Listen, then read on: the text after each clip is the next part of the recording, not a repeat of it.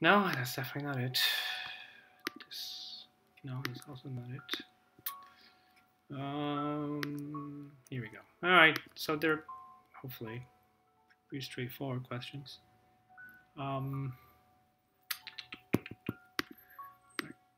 Okay, so the most important thing is to find our scale, of course, and then match our information to that. And I just wasted all this time. Okay, so question 1, here's your scale. Half an inch. I'm going to put it over here. Half an inch. Every half an inch equals 4 feet. So over here, I'm going to write inches on top, feet at the bottom. I'm going to set a proportion. So it says if a pole in the drawing measures 2.5 inches. So if my drawing, the pole is 2.5 inches, how tall is the pole in reality, right? So we cross multiply, so we get half of x. And we multiply 4 times 2.5. You can use decimals here. I would. 4 times 2.5. It's much easier to enter in your calculator. I'm going to divide both sides by half. Careful here. So divide by half means to multiply by the reciprocal, right? That's what we're doing. So I'm just going to write times 2 over 1 and then times 2 over 1. So x equals 20. 20, I'm writing units, so in real life that pole would be 20 feet. 2, again, I have a drawing, and in my drawing, the chair is every inch of my chair it represents 4 inches of the chair in real life. So this, I'm going to put D for drawing and R for real life, right? Because they're both the same unit, so we have to distinguish which one represents what. So the inches on the top represents the drawing, and the inches on the bottom represents real life. So that's my scale. So if the height of the chair is 42 inches, so in real life, the height of the chair is 42 inches. So in my drawing, how many inches would that be? Well, cross multiply again. 4 times x is 4x. 1 times 42 is 42. Divide by 4, divide by 4. And x equals 42 divided by 4 equals 10.5. So the drawing of the chair would be 10.5 inches. 3, and by now we should be noticing that this is very straightforward. So the rocket is 82 feet high. Science project, scale model of the rocket. How tall would the model be if the scale is 1 inch? So again, here's my scale, 5 feet, inches and feet. So the rocket is 82 feet. So as a model that I'm going to bring to school, cross multiply, we get 5x equals 82, divide both sides by 5, and x equals 82 divided by 5, which is 16.4. So 16.4 inches. Inches, plural. Okay, so again, I mean, literally, it's all these questions, but just making sure you set up the proportion correctly. 5, it's a dollhouse, and in the dollhouse, the ratio here is 1 inch is 2 2/7 feet. So the pants of the doll in the doll measures 1 2.5 inches. Good. So in real life, how long would those pants be? So cross multiply it. 1 times x is x. And if you have a yellow calculator, which you do, you're going to get 2 2/7 times, what is that? 1 2/5. 1 2/5. We enter that, we can simplify that. You're gonna get 3 1/5. So 3 1/5 feet. Okay, so that's the length of the pants of the, if that was real life pants.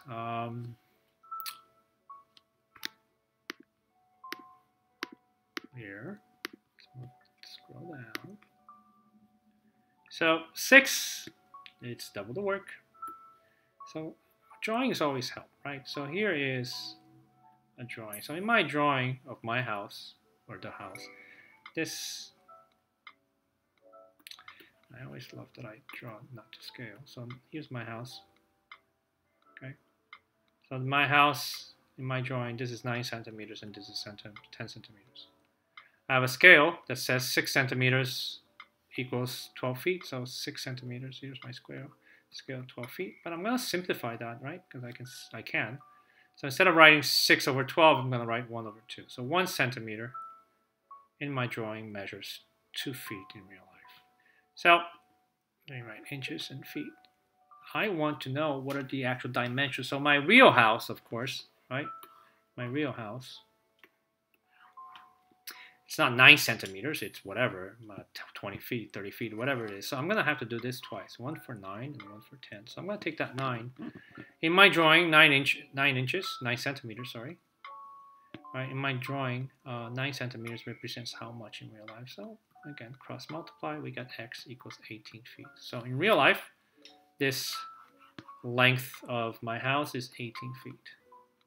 Now I will do that the same, so I'm going to erase this.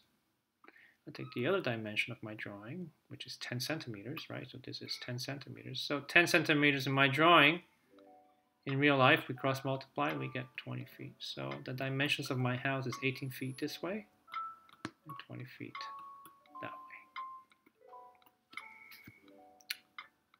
way.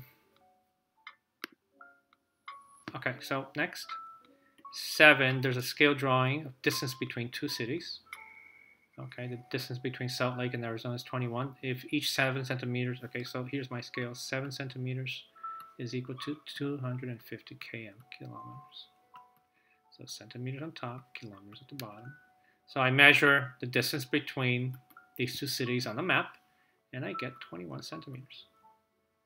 So what is the distance in real life? Well, here's my proportion. So x kilometers, right? 7x equals 25 times 21. And you get 525. Divide both sides by 7. And x equals, what is it, 75. So I'm pretty sure you could have simplified that. No, you could have not. Sorry. So here's the distance. So 75 km, kilometers. So in real life, the distance between Salt Lake City and Arizona is 75 kilometers. No idea if that's true. In the morning, Sophie goes to church. In the afternoon, she goes home. The map shows the distance between the school as 5 centimeters every 4 centimeters. So here's the scale. 4 centimeters on the map equals to 8 kilometers in real life. Guys, obviously you can simplify this. Instead of using 4 over 8, just let's use 1 over 2. So her home, and again on the other side, centimeters here in kilometers. So on the map, she measured with a ruler, and she got the distance from home to the school is 5 centimeters. So put it on top. Cross multiply, or just multiply by 5. So we get x equals 10k. Okay. So hopefully you'll have most of this done in your class. Andrew draws the scales. His office is 6 by 7. The scale drawing is 5 centimeters. So again, this is like the number 6 or 7 that we did number 6. So we have a scale that says 5 centimeters, 10 feet. So instead of 5, I'm going to write 1 centimeter equals 2 feet. But here's his drawing of his office, right? So he drew his office. This is 6 centimeters, and this is 7 centimeters, right? So in real life, what are the dimensions of his office? Well, it's not 6 centimeters, right? So here we have our proportion. So I'm going to write centimeters here and 2 feet and feet at the bottom, sorry. So I'm going to have to do this twice. So on the drawing, I have that this dimension, this side of his office is 6 centimeters over x, cross multiplying, and we get 12 feet. So in real life, that side is 12 feet. Now we need to know what 7 centimeters equals in real life. Now, obviously, guys, it's just times 2, but we set the proportion. We're going to put a 7 over here. And x equals, cross multiply, x equals 14. So this side of his office measures 14 feet. Okay.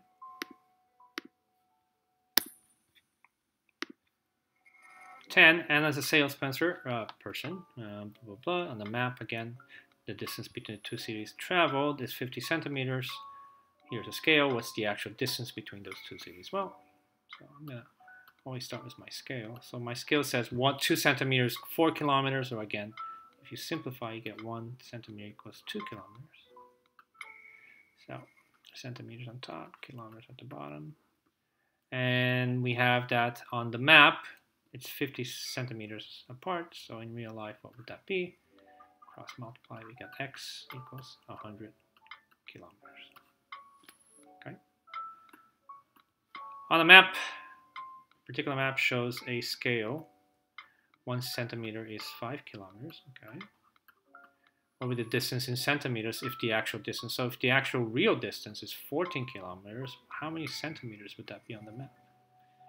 Yeah, okay, so that's what I don't know, the centimeter. Good change. Multiply, we get 5x equals 14. Divide both sides by 5, and 14 divided by 5 is 2.8. So if you actually measure with a ruler, you would get 2.8 centimeters. Scale drawing, again, 1 inch, the basketball court. So you have a basketball court and our scale says 1 inch equals 9 feet. The basketball court, okay, so again, one of those problems. So in our drawing, actually, in real life, the basketball court is 94 feet this way. And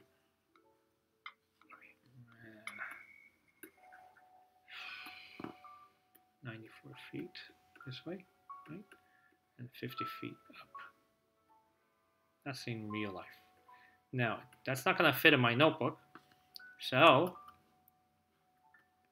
I need to inches and feet, right? Using that scale, this scale right here. So if I wanted to draw the basketball court in my notebook, what would be the dimensions using this scale? So let's start with the length here. So in real life, it's 94 feet. So in my drawing, my notebook, how many inches would that represent? I get 9x equals 94, divide both sides by 9, and x divided by 9, divided by 9, and 94 divided by 9, it would be, and I'm going to round this to 10.4, so 10.4 inches. Okay, 10.4 inches. Now I need to get this, right, the line. Right, so the width in real life is 50 feet. So in my drawing, what would that be? Cross multiply, 9x equals 50, divide by 9, divide by 9, x equals, and 50 divided by 9 is, 50 divided by 9 is 5.5555. We're going to round it and call it 5.6. So this would be 5.56, right? So in my notebook, it would be 10.4 inches and 5.56 inches going that way. Okay, so 13. Let me just bring the screen up. The 13, a scale of basketball court again. We just did that. No, we didn't. So again, the basketball court, 1 inch equals 9 feet. Okay, the free throw line is 15 feet from the backboard. How far is the free line from the backboard in the drawing? So if I did a drawing of the basketball court, so in real life it's 15 feet, so I need to know how many inches. And this is my unknown. Cross multiply, 9x equals 15, divide both sides by 9. And x equals 15 divided by 9, 1.667. Or if you left it as a fraction, which is probably the better one, let's simplify those. So if you left it as a fraction, which is 15 over 9, you get 5 over 3, and you can change that to 1 2/3 inches. Okay, so that's the distance from the backboard to the free throw line. Okay. 14. Here's at the right scale. At the right is a scale of a carpenter ant. Scale of the drawing is 1 centimeter equals 2.5 millimeters. Okay. The actual length of the ant's head, thorax, and abdomen. round your answer to the nearest 100. Find the actual length. Oh, okay, so here's my scale. 1 centimeter equals 2.5 millimeters. Okay, so over here, centimeters, millimeters. Let's find, what do you call,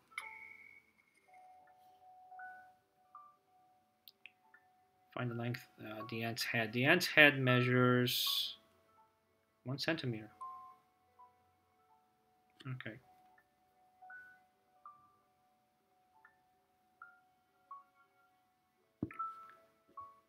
So I'll put it over here, and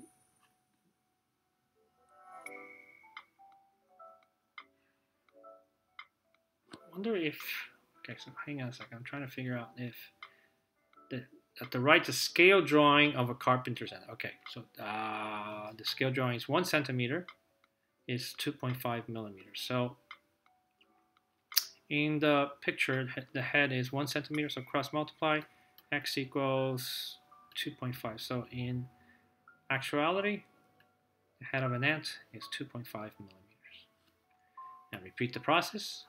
The thorax, according to this picture, is that, right? It's that middle part. So it's 1 all the way to 2.4, 2.3. So it's 1.3 centimeters. Right? So that's 1 centimeter over here plus 0.3, so 1.3 centimeters. So his thorax is 1.3 times 2.5. We get 3.25 millimeters. Okay. And lastly, we need the abdomen. Okay. So let's measure the abdomen. And the abdomen goes, so let's go backwards. Let's start here and measure this way. So from 4 to 3 is 1 centimeter.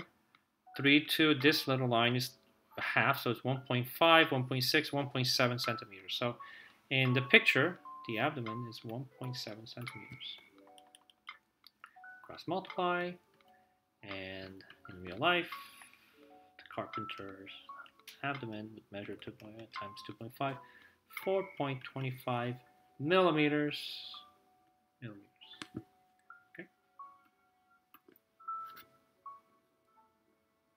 Tiny ant. The scale of the picture is half equals 3 centimeters, half an inch equals 3 centimeters. Find the actual length of the coffee mug. So in this picture, so well, first we start with our scale. So half an inch is 3 centimeters.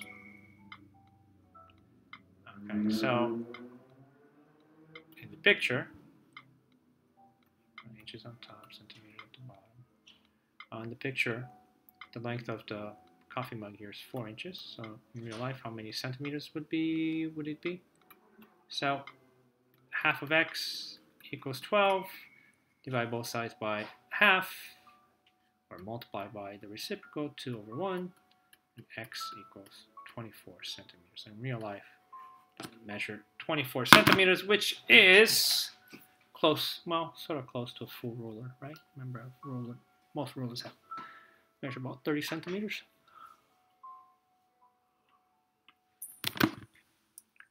(16) It is driving to Mount Shasta. On her map, it's 7 3/4 miles away.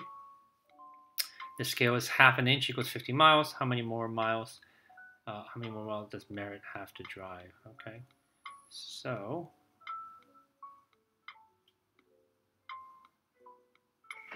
on her map is 7 3/4 miles away. The scale of her map is half an inch equals 50 miles. How many more miles? So I think that should have said inches. Okay, 7. That should have said inches.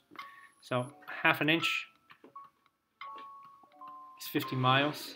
So if on her map is 7 3/4 inches, how many miles is it actually in real life? Cross multiply, we get a half of x. And we're going to multiply 50 times 7 3/4. So 50 times 7.75.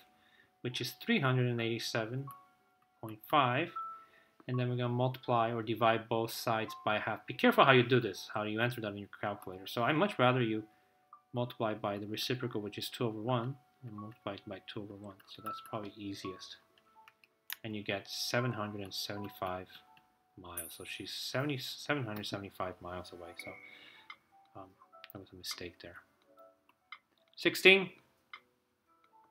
Chad built a scale model of a statue. Okay, he built a model 7 inches tall. So 7 inches in his model represents 15 feet in actual height.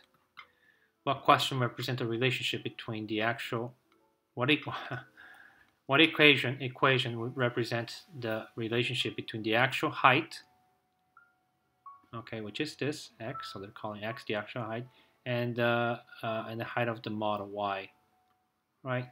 So they told us what do you call the independent and dependent, right? So we can find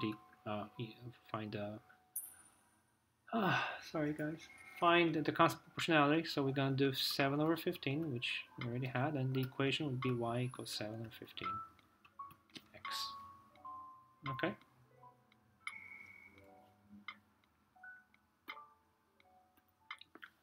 A map has a scale of 2 centimeters equals 75 miles. I don't know why they do that. So instead of 2 centimeters equals 75, well, let me just write it out.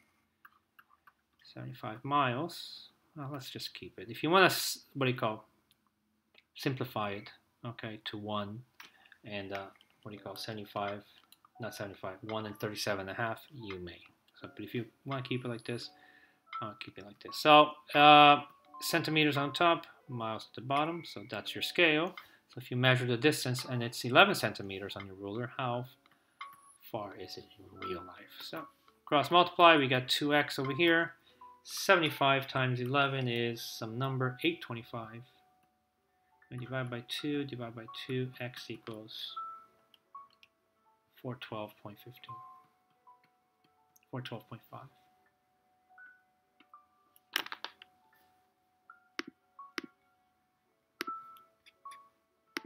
19. 19.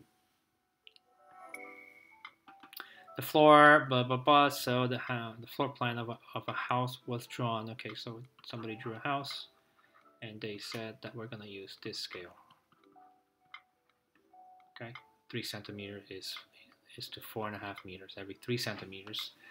There's 3 centimeters on the drawing is equal to 4.5 meters. So find the actual length of the living room if it's 5 centimeters on the drawing. So centimeters on top, meters at the bottom. So we're saying that in the drawing it's 5 centimeters. So in real life, let's figure out what that is. So cross multiply, we got 3x and 4.5 times 5. Okay, it's 22.5. So we're going to divide both sides by 3. And x equals 7.5. Okay, so 7.5, let me write the units, meters. Okay.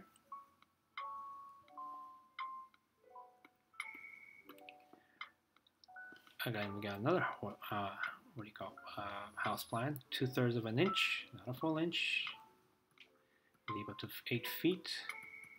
What is the length of the basement? If it's 2.5, so if you measure the basement in your drawing, well, let me first write inches on top, feet at the bottom.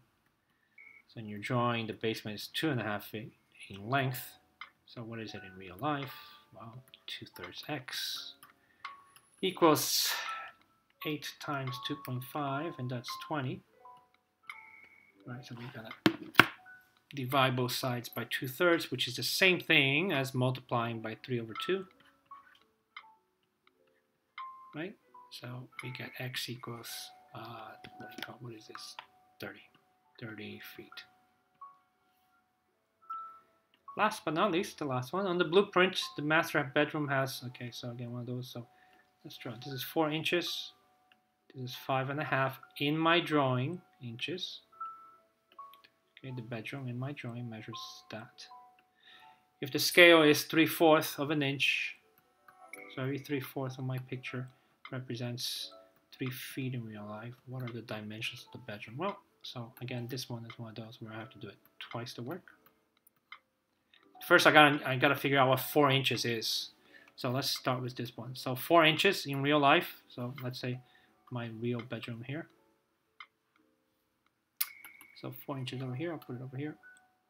So 4 inches in my drawing measures how much? So cross multiply, we got 3/4 x equals 12.